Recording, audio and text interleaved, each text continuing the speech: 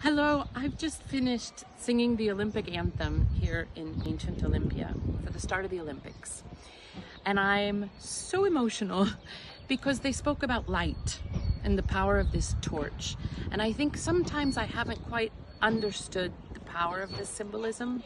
The Olympics began because there were warring factions and they were so tired and exhausted from the war and the destruction that they came together in light and in the idea of competition, friendly competition.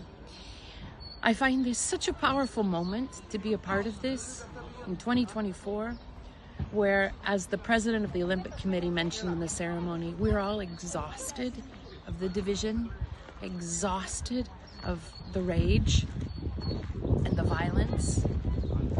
And I just want to capture in this moment that this symbol of peace and light and tranquility here in Ancient Olympia is possible. It's also alive. It's as alive as the violence.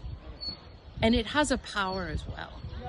And I feel incredibly honored to have sung the Olympic hymn in Greek and to be a part of this message of bringing the light everywhere into the world. Pay attention. All the best to all the Olympic athletes coming up in Paris in the summer.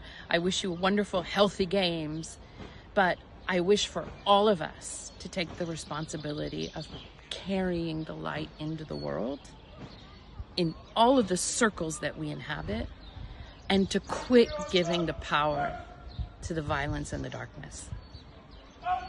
Cheers.